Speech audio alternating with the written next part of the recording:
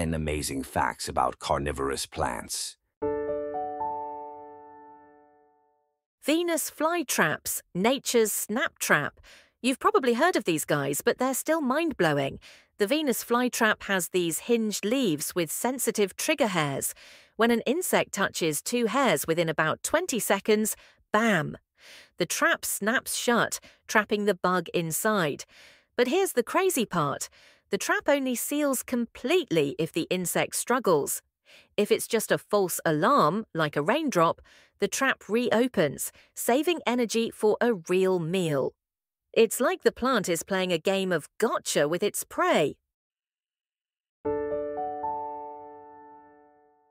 Cobra lilies, sneaky snakes. Hold on to your hats, folks, because the cobra lily is a master of disguise. Shaped like a cobra ready to strike, hence the name, it attracts insects with sweet-smelling nectar. But here's the sneaky part. The fangs of the cobra are actually translucent patches that let light in. This disorients the insects, making them think they can escape through the windows. Instead, they just keep bumping around inside the pitcher, eventually tiring themselves out and falling into the digestive soup. Total mind games. It's like a botanical escape room with no escape. Dewy pine, sticky situation. All right, get this. The dewy pine, or Drosophilum lusitanicum, try saying that 3 times fast, is like the ultimate clean freak. It's a carnivorous plant, meaning it eats bugs, but get this, it's found in sandy, nutrient-poor soil where fires are super common. So, how does it survive? Well, when a fire does blaze through, the dewy pine's sticky secretions actually helps it burn faster, clearing the area for its seeds to germinate easier in the newly ash-rich soil. Talk about playing the long game. It's like, thanks for the assist, fire. Dinner's on me. And by dinner, I mean hundreds of unsuspecting insects. Hold on to your hats. Water wheel plants are crazy. Okay, picture this. You've got a plant, right? Normal green does the whole photosynthesis gig. But wait. The water wheel plant, scientific name Aldrovanda vesiculosa, if you're feeling fancy, doesn't just chill and soak up the sun. This underwater ninja is a carnivore. Seriously, it's got these tiny, snap trap thingies that look like miniature Venus flytraps. When a teensy insect or little water bug swims too close, bam! The trap snaps shut faster than you can say fish food, and it gets digested. I know. It's like a plant-powered monster movie happening in your local pond. They are super rare and amazing and one of the fastest trapping plant species on Earth.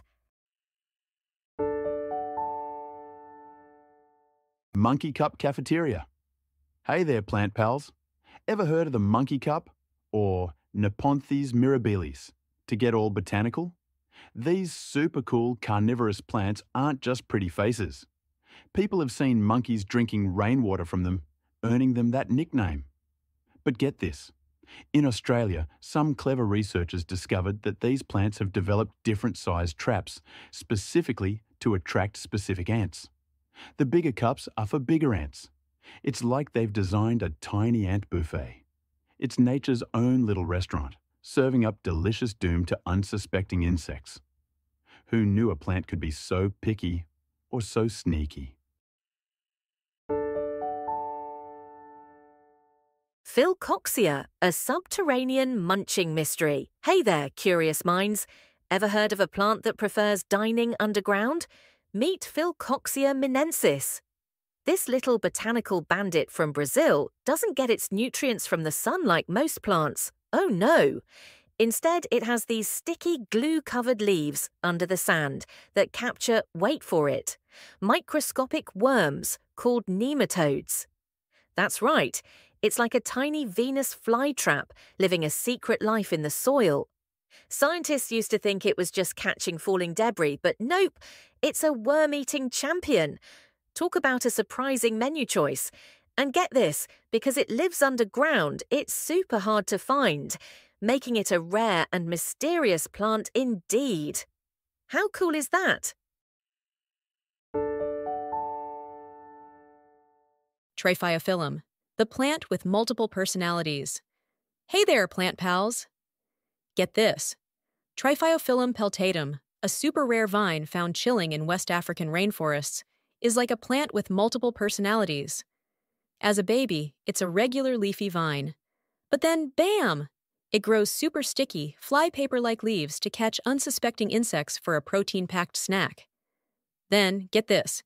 If it really likes its spot, it transforms again into a climbing vine with totally different leaves. Seriously, it's like a botanical superhero with a secret identity crisis. Talk about commitment issues, or commitment to survival. Whoa! Vacuums of doom. All right, plant pals, buckle up for this one. Picture this, a plant that's basically a living vacuum cleaner. The bladderwort, a totally sneaky aquatic carnivore, has these tiny little bladders underwater. When a teeny tiny bug swims too close and brushes a trigger hair, bam! The bladder sucks in the water and the bug in the blink of an eye. It's faster than you can say photosynthesis, and the bug becomes lunch in milliseconds. Talk about a quick meal. Seriously, it's like the plant is saying, come for a swim, stay forever. Roridula, the sticky situation. You won't believe. Okay, picture this. You're a totally cool Roridula plant, chillin' in South Africa. You're covered in sticky goo, but you can't actually eat the bugs that get stuck. Whoa! Instead, you've got these awesome symbiotic assassin bugs, the Pammeradea roridulae, living on you, eating the trapped insects, and pooping valuable nutrients back for you to absorb.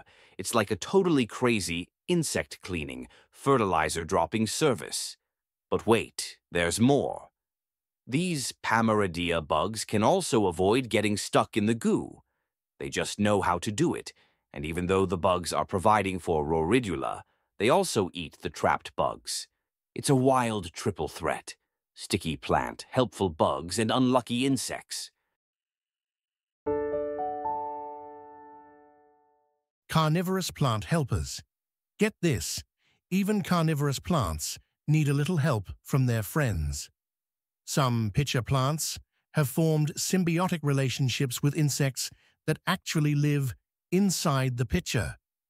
These insects, often mosquito larvae or special types of spiders, help the plant by breaking down the prey and keeping the pitcher clean. In return, they get a safe home and a readily available food source. It's a bizarre but brilliant example of how different species can work together in the plant kingdom. Talk about an unexpected friendship.